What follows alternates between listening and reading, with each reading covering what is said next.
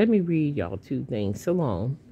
This is Ezekiel 35 and 41. This is Most High talking to Esau / Caucasians now. I will lay thy cities down waste, and thy shall be desolated, and thou shalt know thy eyes of the Lord, because thou hast a perpetual hatred. Now, who do perpetual hatred mean? Everlasting hatred. And I shedded the blood of the children of Israel, which is us, the blacks, the real Native Americans, not the $5 ones, and Mexicans.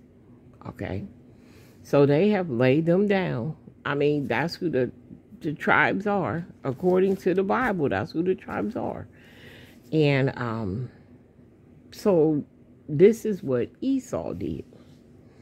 This is Genesis chapter 38. Esau said, count of his father has died, but only one blessing. Father, bless me, even me also of my father. And Esau lifted up his voice and wept. And Isaac, his father, answered and said unto him. So I'm reading kind of crazy. I write like real sloppy because I be trying to get it all quick. So in this right here, he's asking him, Jacob kind of stole the blessing, but he asked him, do he have a blessing for him? He said, bless me, even me also, O my father. And Esau lifted up his voice and wept. And Isaac, his father, answered and said unto him. So this is what he said unto him. Behold, thy dwelling shall be the fatness of the earth and the dew of the heavens from above, and by thy sword. And I get what he's saying by thy sword. They've been using that sword ever since. Shall thy live? Esau hate Jacob, and the Caucasians hated the blacks and the Hispanics and the Native Americans. Esau said in his heart, the days of mourning for my father is at hand, and I will slay my brother. The day that his father died, Isaac, that's when it started. The killing started, and it never stopped. Let me explain this to you. When the Most High said you got a perpetual hatred, that means you hate us now and forever. So whatever, and you will do anything to us not to look at us. You were mad about something. So it's a spirit that makes you that way. And for the coons out here, it's going to come, all YT people don't hate black people.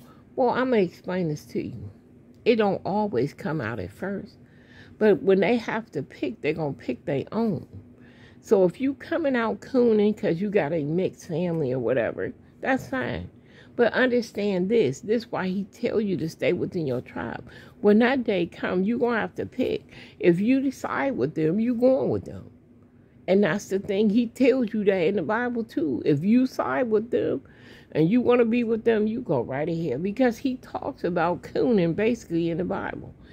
When he says certain things about Israelites that want to be with I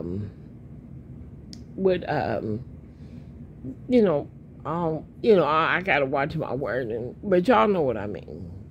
That want to be with basically their oppressor, you go be with them. However they end up, you end up.